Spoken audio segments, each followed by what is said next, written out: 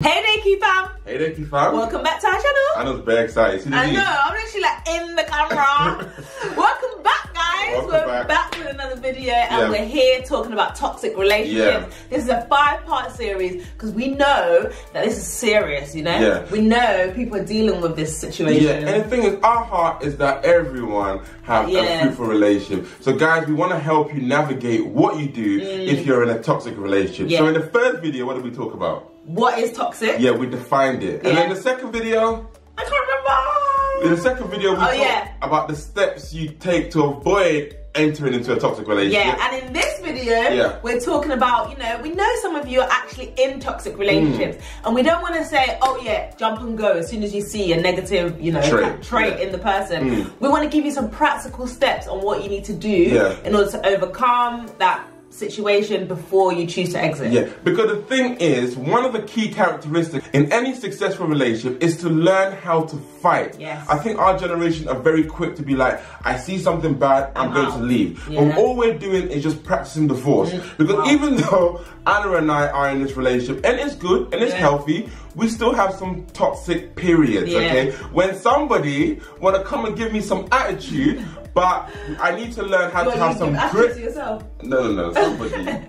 Everyone knows who's got the loud mouth in our relationship, guys. Mate, do you guys think he's Mr. Perfect? I hope you don't. No, I'm definitely not Mr. Perfect. Yeah, you're not. However, you need to have some grit when you're married in order to push through. Guys, you know I hid in the toilet sometimes. I want to leave. No, and I go and open the door and then we talk it through. Because we got a fight in our relationship. So guys, we're going to be talking about some of the things you need to consider before you just take the bold step to just leave the relationship. Yeah, so let's get into the video. So, the first thing that you need to do if you're in a toxic relationship is tell them. My goodness. Oh my gosh, this is something that... So obvious. Yeah, it's so obvious, but I feel like we need to say it because some people actually don't know how to confront well, right? And they don't know how to communicate well because they think that, oh, I've told them that I'm frustrated, but what they don't realize that they only tell them in the heat of the moment. So when you're there and you're arguing, you feel like, oh yeah, I'm communicating my point of view, but what you're not actually communicating, you're just there fighting.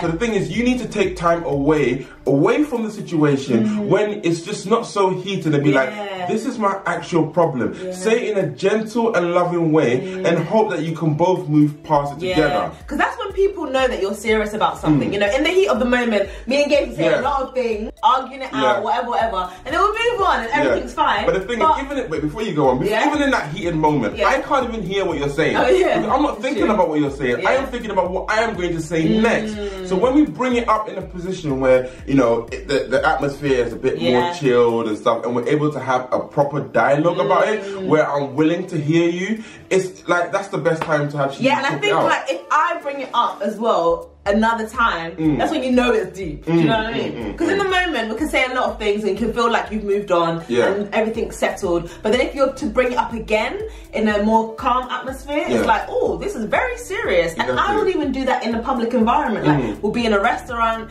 and maybe it's a date night. And just be like, babe, the other night, I wasn't really happy with the way that, you know, you were handling the situation. I do feel like you've got this tendency that I've noticed a number of times, and I really do want to address it because it's serious. Imagine that.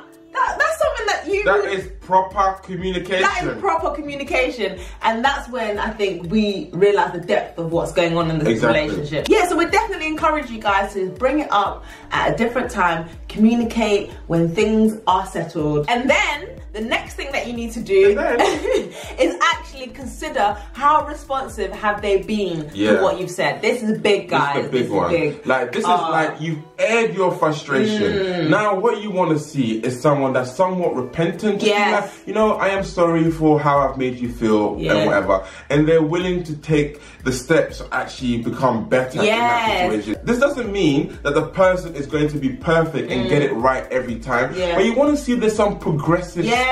Because repentance is actually change in behaviour. So we need to see something progressing, you know, in a different direction. It can't just be like, oh, okay, I hear what you're saying, and then it's just like repeated action over a long period of time. I know, but some people have some really difficult, like, things that they're struggling with. Not overnight.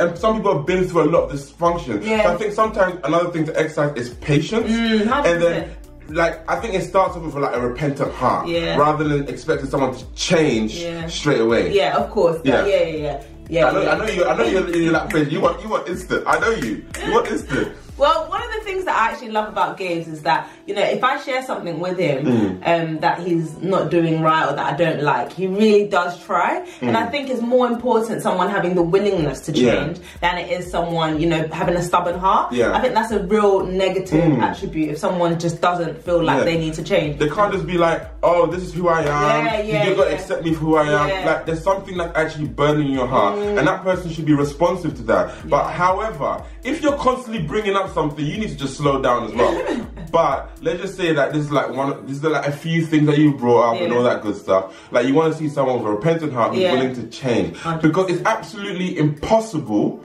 to actually work with someone or be in a relationship with someone if they're not willing to grow with you and stuff. 100%. And if I look at Gabes and I, from where the people that we were when we first entered this relationship to who we are now, we've changed so much, and that's because for the better. For the better, 100%. Because what the other person has identified negative or toxic behaviour that we've chosen to change and get better at. Right. So I think that's more important. If you see a change in behaviour in that person, a change in heart, then that's something that's just a general willingness to just get better for you. At the end of the day, we don't want to just be in a relationship and just be stale and not think about growing. It's about growth, and where I'm privileged that Anna's able to see my blind spot behind the scenes and she's able to challenge them. At the end of the day, if Anna's seeing those bad things, those can be affecting me in other parts of my life, like in regards to friendship, in regards to work. So it's good that your partner confronts you about those situations so that you can deal with them rather than it just fester in every other area. The thing is, marriage is like the biggest vehicle that God will use to make you more like him. So it's a process of sanctification. Yes, it's painful but beautiful at the same time, because you know you're becoming more like Christ at the other side of it. So it's just like, are we willing to be molded into becoming more like Christ? That's the #1 question. And if that person is identifying toxic behavior in you and you're not willing to change that, then that's a real issue, because you don't want to become more like Christ, basically, is what you're saying. So is that someone that you actually want to pursue in marriage and, you know, have a long-lasting relationship with? Maybe not. Another thing that you need to do is consider getting external help. External. You know, you can go backwards and forwards, and you just feel like you're going crazy. But then the moment you step outside and you actually get a third party to actually intervene, oh my gosh, breakthrough happens. That happened to us when we're in marriage. Exactly, and, like we've been through some time. We'd be like, look, like there's some people that we need to come get your wisdom. We brought them into our relationship, and I think for us, we're always thinking about how we can grow in our relationship. If we're not able to see eye to eye, okay, let's bring a more mature couple in. And I think that really helps us, because some people are further along the journey, they've been through the struggles, and they're able to impart some of their wisdom. But I would say, if your partner is not willing to get that external help, and they're like, no, we don't need nobody, or we could do it on ourselves, like, they may not value the relationship enough, or they may have too much pride more than they value the relationship. It comes to a point where you have to get to the end of yourself, and if you realize that the person that you're with is not allowing themselves to get to the end of themselves, then that's a real red flag. I mean, external help is important, and sometimes you have to realize, you have to humble yourself and be like, actually, we can't resolve the situation. We need someone else to come in, and we need them to see things from a different view than what we're seeing it. And that really helps, because it's not personal anymore. Because sometimes if Gabe says something, it's as though you're attacking me personally. But if it's coming from someone else, it's like, oh, actually, maybe I can take that on then. You know, so I think third party help is so important. I don't know why we think we need to do relationships all by ourselves. We need to make it cool to get counseling. We need to see it as like, I value my relationship, and I'm actually going to take the steps to make it better. Doesn't mean there's anything wrong with you, it just means that you value something that you have that you want to keep, so you want professional help so that it can flourish. 100%. If you're in a toxic relationship, you should reconsider your why. Oh my God. Very important question. So important. Why am I taking this palaver?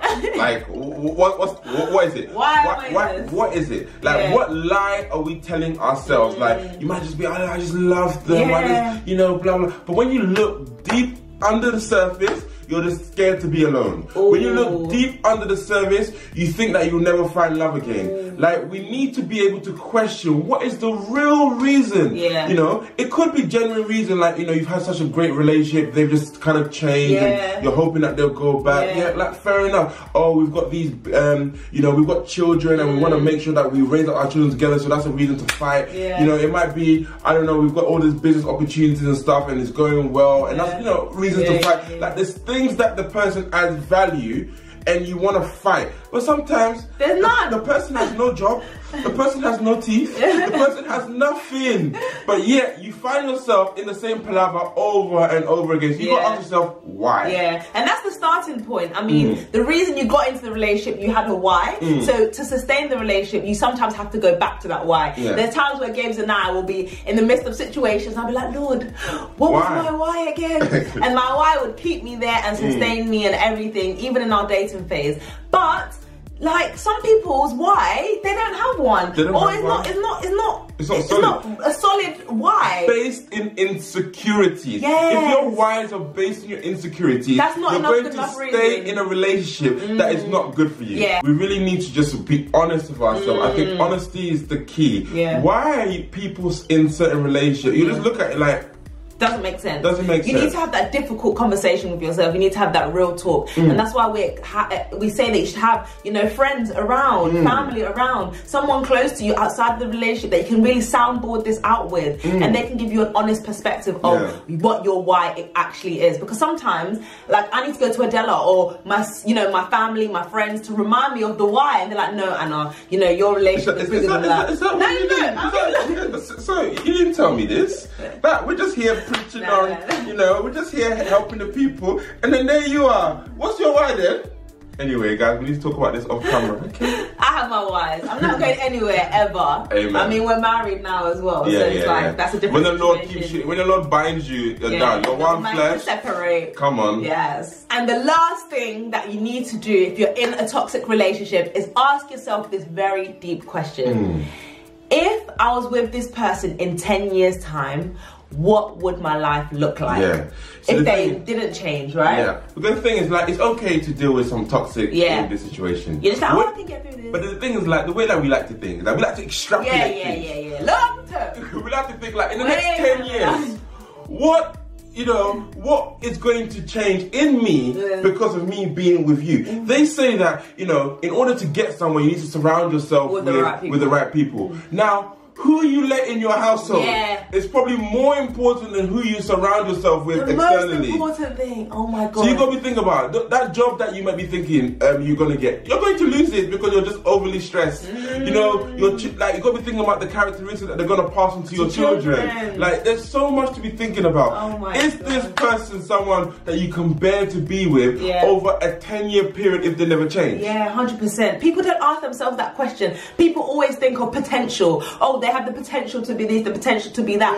Yeah, potential is great, but potential is not reality in this Where moment. does potential come from sometimes? I know. It's just like, you have a dream for the person. The person has no sign that they're going to get there. But you just have this, is an ideal scenario that you would one day be in. If the person is not showing fruit to that potential, sorry, they're not going to hit the potential. Oh my gosh. No, but you do have situations where people have been trashed and then they become something better in the relationship. But that's more like you've come from a dying situation and then you go. But then there's somewhat of intent. If the person has no intent to grow, intent to be better, intent to prosper, they're not going nowhere. It's 100% true. I think, like, even when we got together, you're a completely different person now. But even the person that he was then, I would have been happy to be with, you know, for the rest of my life. I hope so. We thank God that there's been growth and there's been maturity. But even if he was that same person, like, he's not a toxic person. So I just think people are not having these deep talks with themselves and looking at things, you know, 10 years down the line. It's so important to do that. 100%. So guys, we really just encourage you, like, with regards to this toxic relationship, we all need to fight, but we need to be considering what we do in the midst of it. Oh my gosh, imagine my children ending up like this toxic person. I think sometimes we have to think about that. Or imagine, like, if I married my ex, oh my God. You always say that. I always say this, and I'm just like, oh my gosh, my life would be completely different because I saw toxic tendencies, but I wasn't willing to address them. I wasn't willing to have the conversation. I wasn't willing to, you know, look at my life 10 years down the line. I was just in this bubble thinking, oh, things will change. Oh, this is okay. It's not as bad as I'm making it out to be. Blah, blah, blah. And then what would have happened? I would have been in a toxic marriage. So I just thank God that, you know, he lifted the veil from me and I was able to really just step outside of that relationship. Like for me, I always think legacy. Like the person you allow in your relationship is the difference between you having a legacy that, you know, moves society forward, or you change the generational curses for your future, or someone who just keeps you in there. It's important to think about the relationship that you're in and think about, are they going to add to your legacy? It's so true. Wow. So guys, oh my gosh, this toxic relationship has turned into something so heavy. I feel like, you know, it's just I don't like talking about it. It's like we're just reliving the past. So we've been through the process. 100%. We've been through toxic. Now we're here just to come in part. And then hopefully you guys can build up the strength to fight in your relationship. 100%. And then if the person's not willing, peace. Yeah, and I know there's not much banter on this series, but it's a real deep topic, and I feel like there's some strongholds that need to just be broken. And we don't want to talk about this lightly because, you know, the person that you choose to marry is a big decision, and I think that some people are not really thinking about the future and the legacy and everything else that, you know, could happen as a result of you marrying someone that is toxic. So guys, hopefully this video helped you, for you who are in a toxic relationship, and let us know what you're doing about it. DM us, message us, Facebook, Instagram, all of that, and we'll see you in the next video. Bye.